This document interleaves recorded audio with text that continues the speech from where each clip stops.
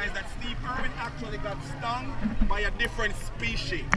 These ones are Southern Atlantic stingrays. Steve Irwin actually got stung by a bull ray. Steve was on the back of a bull ray like this. And while he was there holding the stingray, trying to put it in the stick, another stingray came up from behind him, tried to attack the one he was holding.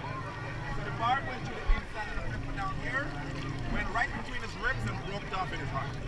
Now Steve Irwin died because he pulled it out of his heart and bled to death. If you get stung in the arm or the leg, you're not going to die. It hurts really bad, but you won't die. Okay? Stinger, it doesn't carry a venom like a snake, and it has a bacteria that lives underneath it. Whenever you get stung, the bacteria from underneath the wound gets off in your cut and it infects it ASAP.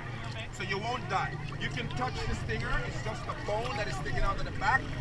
It won't sting. It's not like something gonna shoot out and go and sting. It doesn't work like that.